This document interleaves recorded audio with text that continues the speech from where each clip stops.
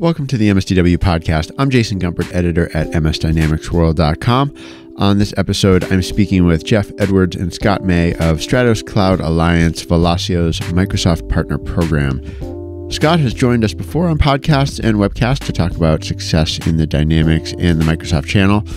But this is the first time we get to speak with Jeff Edwards since he joined the team at Stratos Cloud. As he'll explain, Jeff has a long and important history with Dynamics products and with Microsoft. He worked at the company for many years, helping shape some of the most important policies and programs related to business applications. This episode is sponsored by Stratos Cloud, and both Jeff and Scott share their views on what partner success looks like in today's business applications landscape. There are some attractive incentives from Microsoft and from Stratos Cloud for indirect partners that Scott and Jeff will explain. There are also some important technology advances in the Microsoft channel, and developing vertical expertise also remains an important element of the channel opportunity. Scott and Jeff have some advice on ways partners can accelerate their progress there. We also discuss Microsoft's new fiscal year and what partners should be watching for in July, from Microsoft leadership changes to licensing and program updates. All right. Well, Scott May, Jeff Edwards, welcome to the podcast. Thanks for joining me. Thanks for having us, Jason. Great to be here. Yeah, great to have you. And Scott, glad to have you back. Jeff, welcome for the first time to the podcast. It's been a while since we've talked. Some people might have seen the headline that we had and that was out there that you had joined Velosio and in a new role. So I guess it's sort of a chance to say welcome back to the Microsoft channel, because you really and truly have been sort of out of the Microsoft space for a few years. Can you, for anyone who doesn't know you, can you give a little bit of background on a little bit of your career history and how it sort of fits into the Microsoft channel? Yeah, sure. I spent many years at Microsoft, approximately 17. I came over in 2000 with the acquisition of Great Plains. So I'd done about a year at Great Plains before Microsoft acquired Great Plains. So I do go back a long way. Some portion of that early career was ERP product management and marketing, but probably the last 10 years at Microsoft was basically doing the global Dynamics partner strategy and programs. So I ran that effort from a global perspective, started up, the original CSP, and in relation to this job, kind of started MasterVar with both QBS in Europe and what was then SBS and Socius in North America, where I got to know these guys. Of course, Velosio is the combination of SBS and Socius and a number of other firms. So great to be back. As you mentioned, Jason, I was at Financial Force for close to 3 years in the Salesforce ecosystem, but the opportunity to come back and more or less kind of execute what I promoted from a Microsoft perspective on the partner side was too good to pass up. So great being back in the Microsoft ecosystem. Obviously, lots of friends. I'm still up in the Seattle area. So I think really driving CSP and transitioning this channel and this company to more pure cloud is a great opportunity. And really, Microsoft has just made amazing progress in the last 3 years from a product perspective, from a program perspective. So I think it is now kind of down to execution inside the channel and with Microsoft. All right, excellent. Yeah, I really look forward to really getting into a few of those details here as we move ahead. And Scott, for anyone who doesn't know you, can you just introduce yourself as well? Yeah, great. Thanks, Jason, and thanks everybody for listening. I'm the director of channel development, and I've been working with the Stratos Cloud Alliance for about the past 10 years. But I too, like Jeff, has been in the Microsoft channel ecosystem for about the last 25 years, working with SBS Group, Socius to form Velosio. And I've been working, with partners, in the indirect channel model for about the past 10 years, starting out with the MasterVar program and working with MasterVar partners and helping them that grow their business. And now for the past 3 years as, Stratos Cloud Alliance as an indirect provider, working with CSP partners via the indirect model and helping them get going, transitioning from on-premise, into the cloud. So, again, it's an exciting time.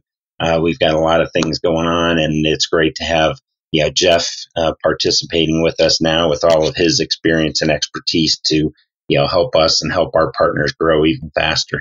Jeff, going back to what you said, sort of describing your role today and how it fits in with the work you'd even done in past years and really shaping some of the strategic direction of the channel for business applications at Microsoft and how that continues now. I probably couldn't have described it any better. I thought that was great. And I thought maybe it would be nice to start with the most current and sort of the present and looking ahead a little bit. And then maybe we'll end up working our way sort of back into some of the recent history as well. But what are some of the new promotions, new incentives that are top of mind for each of you right now that they're important both for Stratos Cloud Alliance and Velosio, but also, to the partners that you both work with in the channel who work with you, who work with Microsoft right now? What are you talking to them about? What are you either paying attention to or encouraging partners to take part in right now?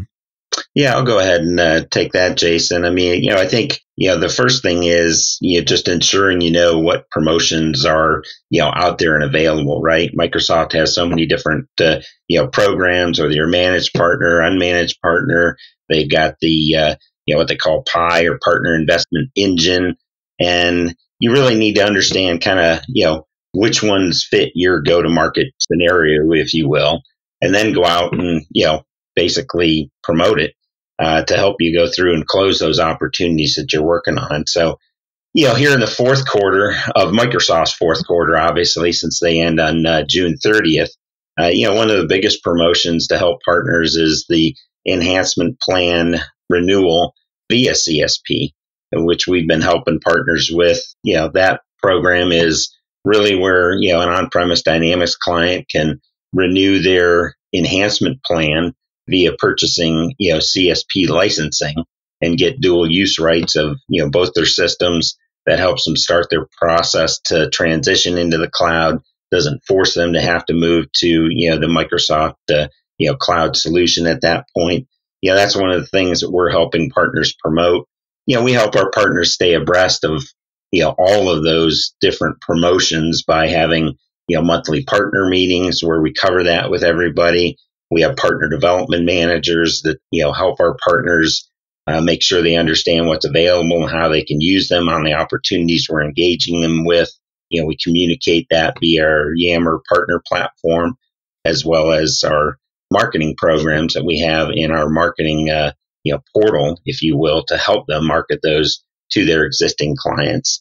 And there's also a lot of, Dynamics, migration opportunities that are out there. So, the EP via CSP, which is the term for the promotion, that's a 60% discount on Dynamics, 365 Business Central licenses.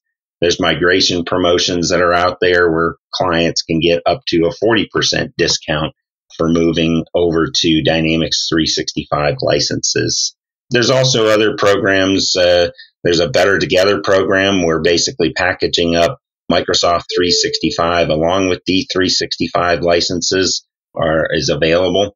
And certainly, that's what we talk with partners about, is really marketing the whole Microsoft, cloud platform, not just one solution, if you will, but, how the whole platform works together from, Azure and M365 and D365 combined.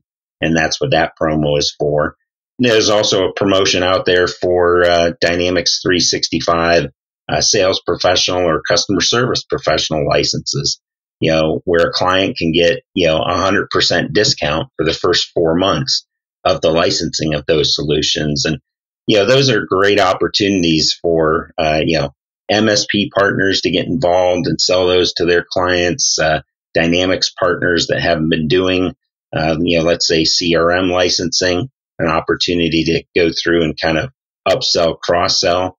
There's customer ad opportunities at this point with Microsoft where there's different customer ad targets. And if you hit those, there's additional bonus margin, that partners can receive for achieving those. So we kind of go through and tell our partners, hey, let us know, and we can make sure we're helping identify if there's a promotion that's out there that they can benefit from or that they can pass along to their clients, obviously, to help them close those opportunities.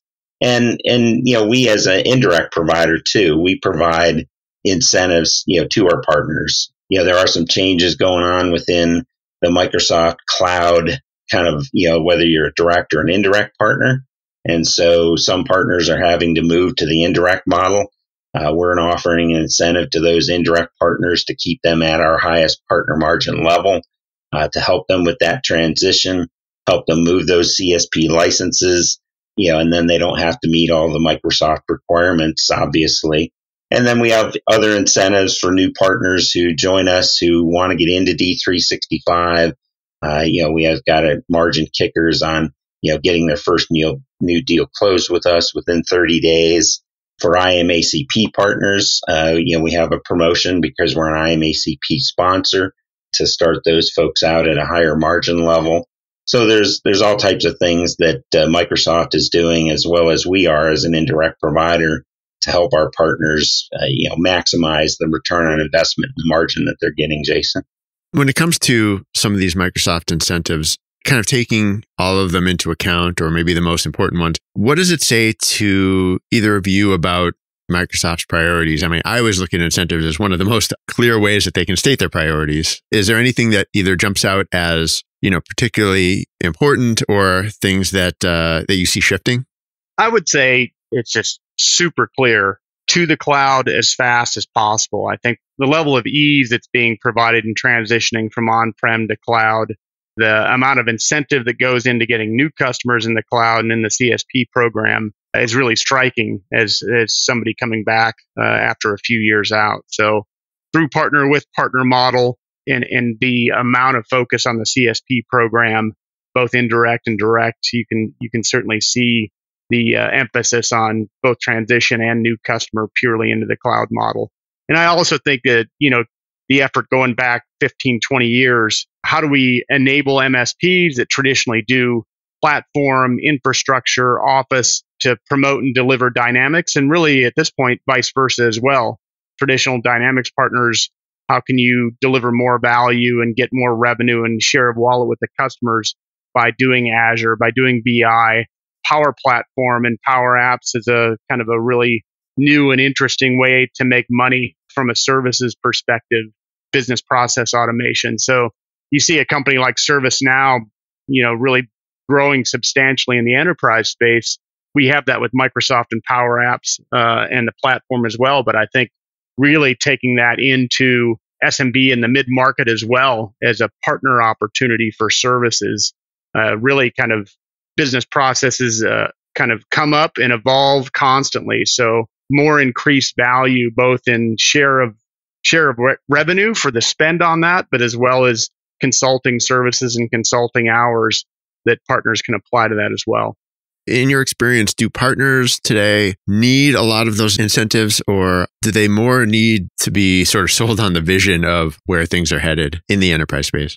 I think partners would largely tell you both, right? I mean, there is a transition from a profitability perspective in terms of going from a substantial upfront payment as well as larger upfront projects to more of an agile approach, and basically, of course, a subscription model. So anything we can, Microsoft can do in terms of filling that gap, both with a share of the margin on the software and the subscription, as well as creating kind of the buzz in the marketplace. I would say that, that's another thing over the last 3 years that is remarkably better. And you look at it reflected in the stock price, right?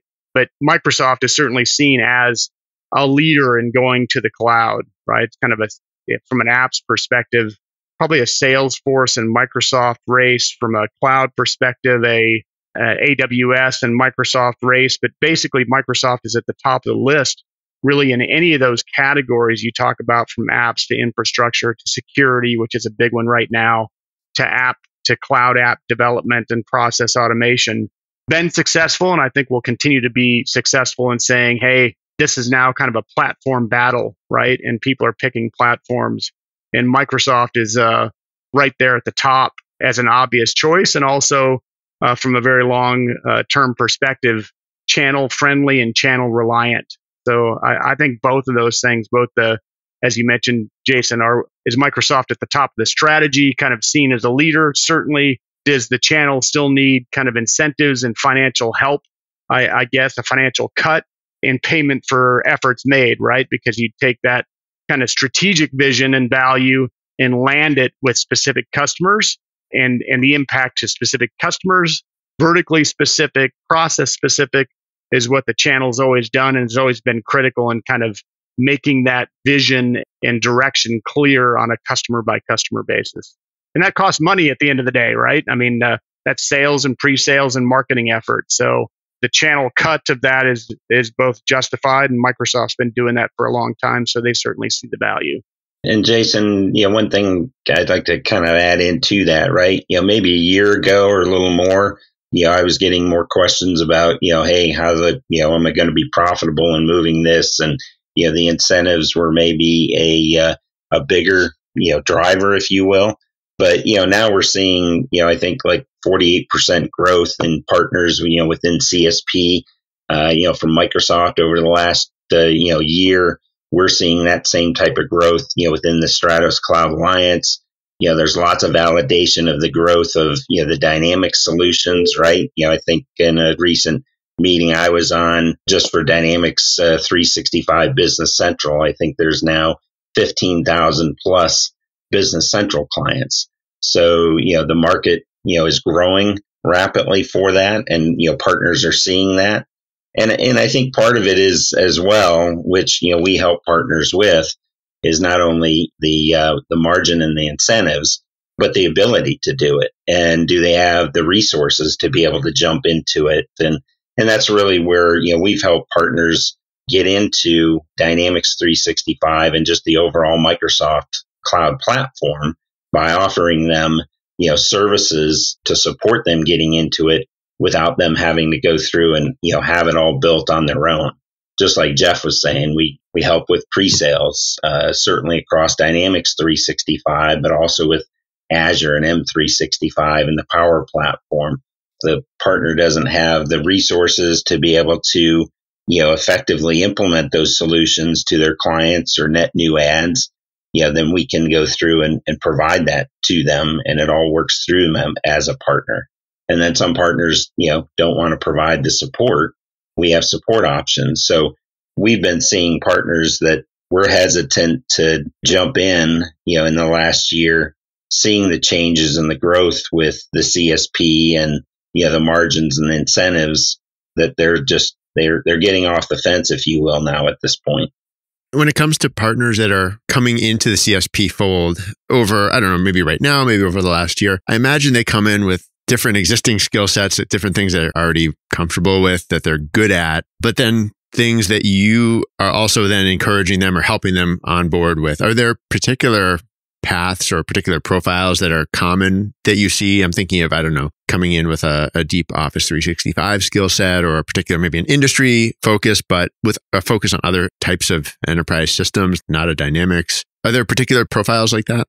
Yeah, we're kind of seeing, three main profiles, right, as you're getting at. We're seeing Dynamics partners, obviously, who we work with a long time, that are starting to move, their on-premise clients into the cloud, obviously, that are working with us. But as Jeff had mentioned before, we're also working with those partners to, help them sell across the entire Microsoft, cloud platform, if you will, right? And so that's what they're interested in, is getting out of being just myopic on ERP, but also being able to go through and do Office productivity, do cloud with Azure, and, really expand their footprint with, their existing client base. Again, that makes them stickier with their client. That gives them that opportunity to be even more profitable and increase their ROI. And then you've got the MSP partners who may have a good base of clients on Azure or Office, but haven't typically gone through and been offering, business applications. So they're starting to see the growth in that, and their clients asking for it. And so we're seeing partners, come on board with us for CSP in that model to go through and kind of the exact opposite, as Jeff was saying, of the Dynamics partner. They're looking to go through and take advantage of the growth in the dynamic solutions and increase their monthly recurring revenue with their existing client base and create that stickiness. And we always basically talk to partners about making sure that you're talking to your clients, about, the entire Microsoft cloud stack, because if you're not, there might be another partner, it is, and you may lose your seat, at the table with that client. And then we are starting to go through and see what I call competitive, basically ERP, CRM partners, right, that are seeing the growth. They might be doing, a NetSuite or an Intact or even, Salesforce, that are starting to see the growth within the Microsoft Cloud solution stack based upon, the performance, as Jeff had mentioned, of their stock, them beating their basically revenue projections, quarter over quarter. And so we're starting to see those types of partners get interested in, getting into being part of the Microsoft Cloud platform and not getting left behind. And, all of those have, what we call a different starting point, Jason, right? And that's kind of where we work with partners to understand where they're at and then help them get on a partner enablement journey that helps them to go through and expand into those other areas, whether it's D365, for a lot of partners, or whether it's getting into Azure and, M365 and the productivity solutions. We've got enablement programs and different partner journeys that we start to work with partners on to get them up to speed in those areas. We've got marketing campaigns and programs that we've put together that they can start using through us to, automatically go out and start marketing to their existing client base, which is typically where we start, right? Because it's easier to market to your existing clients and to expand that opportunity. And then we also work with them to then move to, starting to generate more net new logos, if you will, and helping them to close those business opportunities as well. I know we have, at this time of year, with Microsoft's fiscal year ending and the new one beginning, for anyone like the two of you and myself, when you watch and pay attention to what Microsoft's doing, it certainly feels like a new year in a sense and a new beginning or reset or whatever you want to call it. Do you sense that, well, either for your own company or for partners that you work with, that it's treated as sort of a new year and a new beginning in that sort of, July timeframe? And does that actually help the lead managers, owners to reset, reform their approach, their direction to make some of these changes that you've been talking about? Yeah, it is the beginning of a new year for Microsoft. There's new leadership, new strategies. They want to make their imprint and kind of go after the strategic direction and execution that's highest priority to them. So as a channel, as a partner ourselves, where are they investing? What are the messages that they're going to tell? How do we support those messages and leverage those messages and investments to drive our own business? So not paying any attention to that or not getting a full understanding of where they're going to go, you're just not putting yourself into a position to fully benefit from that. And it's a large machine and an elephant, but when it moves with purpose and intention, we can certainly get some benefit out of that. So we pay attention to Inspire and the announcements that come out of that and make sure we position ourselves in such a way to take advantage and allow our partners from an indirect perspective with Stratos Cloud Alliance to take advantage of those opportunities as well. Sure, makes sense. And I do look forward to reconnecting with both of you after Inspire. It is always such an important point in time. I mean, one of the things that comes to mind for me from covering past Inspire events and Worldwide Partner Conference before that was it seems like it's a good chance for partners to sort of take a measure of people who are, as you said, transitioning into or out of various roles at Microsoft, which is fairly common at the beginning of the year, right? That is when changes tend to take place, and trying to understand how some of those people will work in some of the roles or in some of the working towards some of the goals that already exist. Are there any particular things you're looking for, either personnel wise or, I don't know, performance and sort of policy wise, that you recommend people keep an eye on heading into Inspire? I'd say with Gabriella moving on, and both Nick and Rodney are going to have their ideas, Rodney Clark, on where to take the partner ecosystem, kind of getting Nick Parker as well, obviously, getting their view. I think I would assume some fairly significant changes there and a new strategic vision. That's a big change, right? Kind of the channel chief for Microsoft. So really getting their sense of where they're thinking to take the channel and the priorities for them. That's kind of a once every 4, 5, 6 year change. And, we're in the middle also of the transformation of the business from a cloud perspective as well. So I think this will probably be kind of a more impactful or a more interesting, inspire, given the changes in people than we've had for a few years. Yeah, and Jason, I know there's a new commerce platform that's going to be rolling out in the first part of Microsoft's new fiscal year, and we're one of the pilot partners, working with them on that. So there's going to be changes there, which there'll be new licensing options and changes within the CSP. I know last year they started rolling in on-premise licensing into the CSP model. And I think, they'll continue to roll in more of that on-premise licensing to be available through CSP as well. So, again, with the new year comes not only new changes in personnel, but programs, that partners are going to have to go through and stay abreast of. And that's one of the things that we do for our partners is to make sure that, we're staying abreast of those with Microsoft and communicating those changes to our partners so that they can go through and be kept up to speed. And then obviously, working our relationships to make sure that we're maximizing any incentives or program changes and leveraging those with, the partners that we're working with. So we obviously have a very close and tight relationship with Microsoft and, continue to evaluate those changes and making sure that we're staying connected. That's going to benefit our partners in the end. All right, excellent. Plenty to look forward to. So I really do look ahead to comparing notes with you once again in not too long, in just a few weeks, I suppose, here. Perhaps that's a good place to start wrapping up. Anything else you wanted to call attention to before we wrap up today? Yeah, I think one of the things that we continue to work with partners on, Jason, and I know Microsoft continues to promote it, as well, is really going through and becoming industry focused, right? I know Microsoft has its own different industries that they say they focus on. Being vertical or industry focused, we see continues to go through and provide benefits to those partners who are able to do that in the essence of increased profitability, opportunities to gain more new client ads. And we're really trying to help partners who want to go vertical, that haven't been, right?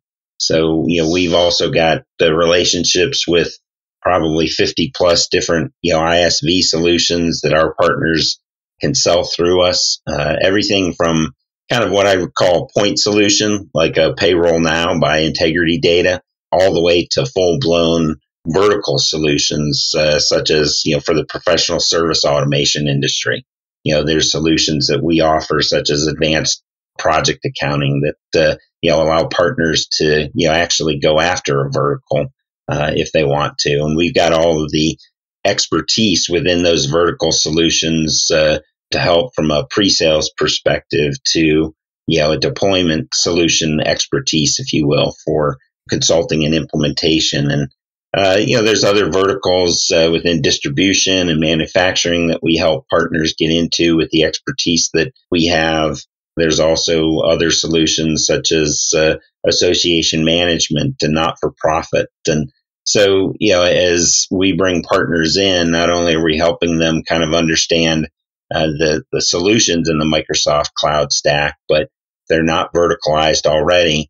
Is there an opportunity to help them go after a vertical market? Because we just see that becoming more and more important to remain, competitive. And most partners that we talk to haven't necessarily, verticalized themselves or focused on an industry. And, we think that's important for partners to do going forward to be able to differentiate themselves and to be able to remain competitive in the, in the cloud market space. Yeah, I'd add on, to that point is my contacts inside of Microsoft. We've talked about being vertically or industry specific as a company for quite a while. And everything I'm hearing is people are really doubling down on that. There's industry specific clouds on the Azure side. There's more of a go to market by industry. The sales teams are being organized by industry as well. So I think more than ever, Microsoft is actually walking the walk as opposed to just talking the talk. So if you want to take advantage of the go-to-market activities, increasingly that's going to be aligning yourself to the industry and vertical go-to-markets that Microsoft funds and encourages as well. So if you want to get the tailwind on that, aligning yourself to that model is really critical. Right. And another thing I'm just watching for in the same theme, I guess, is what's the correlation between sort of project success and industry specialization? I think that's more of a long-term question, but I mean, in addition to all those things you mentioned, that's certainly something that's kind of on my radar when it comes to deploying business apps for Microsoft. Yeah, I think you basically sell this describing the business outcomes, and business outcomes are vertical at the end of the day, very different business outcomes you're trying to drive in a distribution business versus a professional services business. So you talk about things in those terms, and it quickly becomes a vertical conversation. All right, excellent. Thank you both so much for taking the time today. As I said, I look forward to chatting again really soon. Jeff, Scott, really appreciate your time. Thanks, Jason. Great talking to you too. Thanks, Jason. This has been another episode of the MSDW podcast. My thanks once again to Jeff Edwards and Scott May for joining me today. To learn more about Stratos Cloud Alliance, visit www.dynamics365partner.com to learn about their partner offerings. If you want to get in touch with me, you can reach me by email, jgumpert@msdynamicsworld.com. We're always looking for feedback and ideas on future shows. You can also follow us on Twitter and on LinkedIn. Until next time, this is MS Dynamics World, signing off.